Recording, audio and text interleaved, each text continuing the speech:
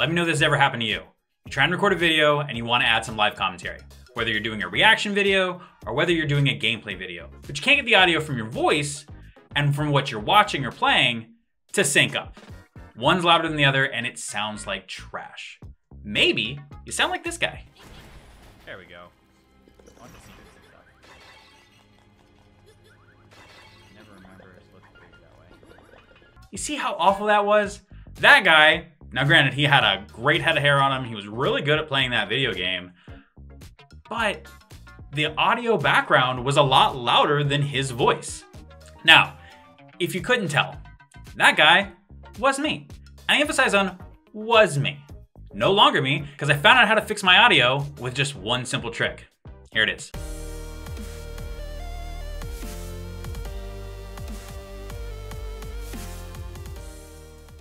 All right, welcome, this is Rex. I'm taking a little break from playing video games and doing my walkthroughs to take a step back to help out any other fellow gamers and any fellow content creators on trying to fix their audio. If you stuck with me through the intro, you understand what I mean by having your audio from your game and your audio from your voice not working out.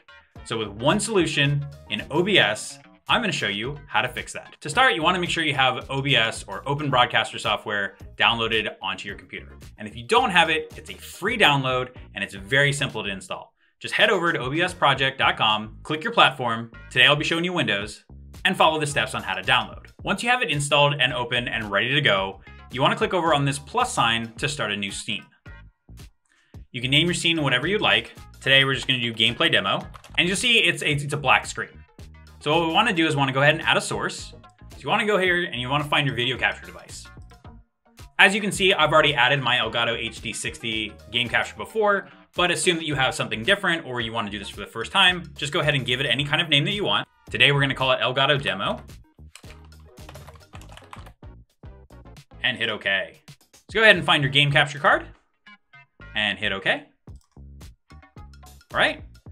So now you have your input and your video coming in, and that's through the game capture, but now you wanna add your microphone so you actually hear what you sound like over the game. So once again, just hit the plus sign, but this time we're gonna go into audio input capture, and we're gonna find our microphone, which to me is a Blue Yeti X. And I'm gonna come in here and I can pick any microphone I want. I can pick my headset if I wanted. I could pick microphone through the webcam if I wanted to, but I like my Yeti X. I paid for a high quality microphone, and so I'm gonna use it. All right. Now you can go and you can add different kinds of audio if you wanted to. If you had a webcam that you wanted to add, if you had a camera that you wanted to link that you could also do. If you had different forms of audio, maybe you have a Discord stream coming in. Maybe you have Spotify that you want to play in the background. Maybe you want audio or music from, the web. You could also play that. Add as many that are suitable for you. But for this example, we're just gonna stick with 2, but the same rule can apply to anything more than 2.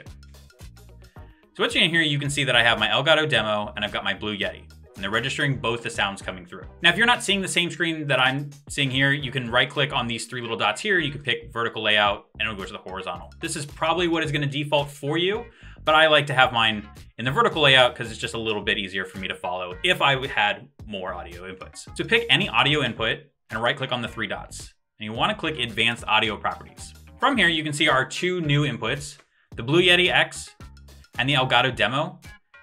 And all of the tracks 1 through 6 are selected. Now this means that the audio is collected on all 6 inputs. We don't have 6 inputs, but it's collected on all of them. So the audio from the game and then the audio from my voice are all put together on the same channels and sandwiched all together. You can pay no attention to the desktop audios here or the mic here as they are not working. That is the default mic that comes out of the computer and is also the default desktop audios that come from either of my screens. But since they're not turned on and they're not added to my scene, I don't really have to worry about those. So for the Blue Yeti X and the Elgato Demo, pick how you want the audio to come through. For this example, let's go ahead and take all the Elgato Demo channels off except channel 1. And then for the Blue Yeti, let's take it all off except for channel 2. Now what this means is there are 2 audio feeds will come through. The Elgato will be on audio 1 and the Blue Yeti X, the microphone input, will be on audio 2.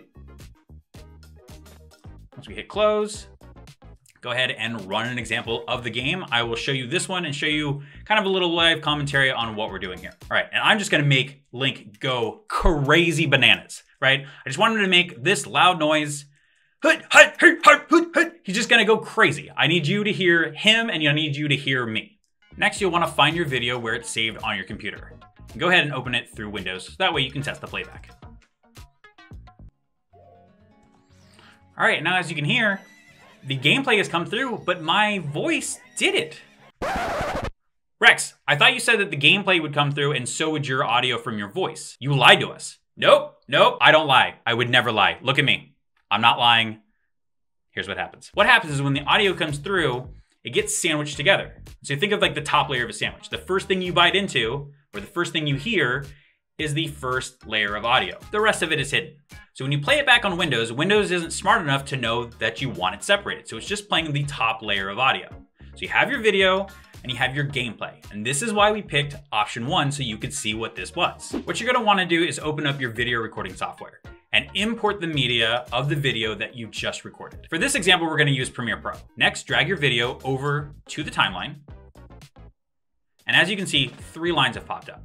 Now, normally you're gonna see a video and you're gonna see a corresponding audio, but because we recorded this in 2 different channels, there's a video and there's 2 different audios. So if Rex was telling the truth, which he was, there are 2 different audio streams that you're gonna hear. One will be the gameplay and one will be the voice. So let's go ahead and test this and listen to these over each other. All right, now I'm just gonna make Link go crazy. All right, now like the original video that I showed you, my voice is a lot lower than the gameplay is, and that is awful, and that's what we're trying to fix here. So, as you can see, since there's 2 different audio tracks, we can adjust the audio from each one. So if you're using Premiere Pro, go ahead and open up your audio track mixer, and then as the audio is playing, you see that your gameplay is on audio 1, you can adjust the tracks here, and then your voice is in audio 2, and you can adjust the tracks here. So let's just say we start the gameplay a little lower than we would, and then we would start our voice a little higher than we would. Go ahead and play it back and see how it works. Now, the beauty of when you play it back, you can adjust these sliders in real time and you can see what you want. All right, now I'm just gonna make Link go crazy bananas, right? I just wanted to make this loud noise. So as you can see, my voice is a lot higher than the volume is of the gameplay.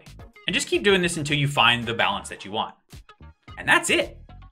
That was easy. Now you have everything that you need to make the best gaming videos possible, and all it took was 1 free download and 1 simple trick. If you found value in this video, leave a comment and give me a link to the video that you created. I would love to see what you produced based on the help that I was able to provide. I've been Rex, I hope this has been helpful, and I'll see you back in the games.